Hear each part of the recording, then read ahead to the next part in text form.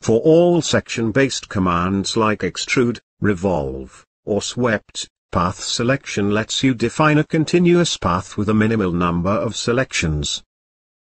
Path selection is especially valuable when you want to define a path through a complex curve network like this one. This example shows how to extrude different paths through this sketch.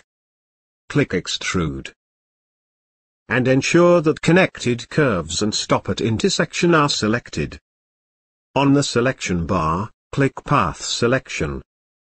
Select a start curve for your path. To preview a possible path, move the cursor over a curve. NX previews a path to the curve end that is nearest to the cursor. Move the cursor over the opposite end of the curve. NX infers a new path, in the opposite direction, to the curve end that is now closest to the cursor. Select the original path. You can close this profile with just one more selection.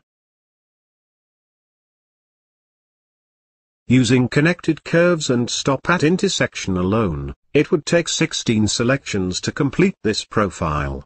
With path selection, it takes only 3. Path selection also lets you modify a profile as you work, so that you can experiment with your design, or fix incorrect selections. Let's use path selection to construct a new profile.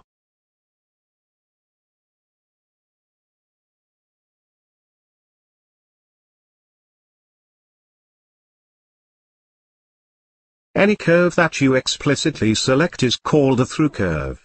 NX displays a handle on each through curve. Suppose you want to add a notch on the left side of the part. You need to replace this through curve. Right-click the handle and choose Replace Through Curve. Preview and select a replacement curve to create the notch. And close the profile. You can also modify curves that NX infers. For example, suppose you want to add a notch on the right side of the part. Right-click the curve and choose Reroute Path. Select a replacement curve. Now let's suppose you do not want the notch at the bottom of the part.